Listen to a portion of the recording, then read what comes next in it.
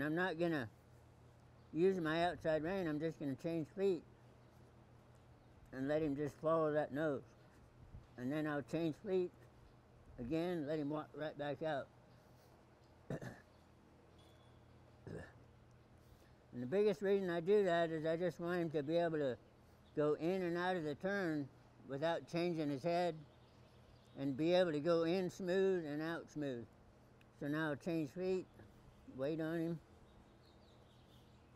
just let him crawl around that turn,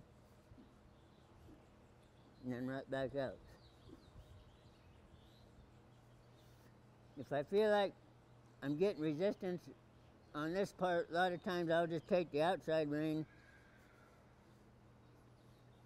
and once I have his head there, I don't really want to cross that neck rein over the neck because it kind of binds them up.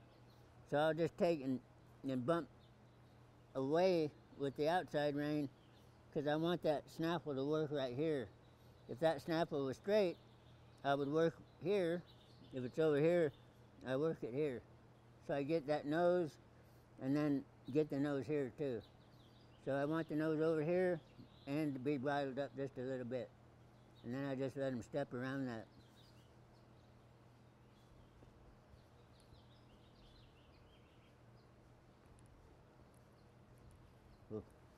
So and the biggest thing I want at this age is just that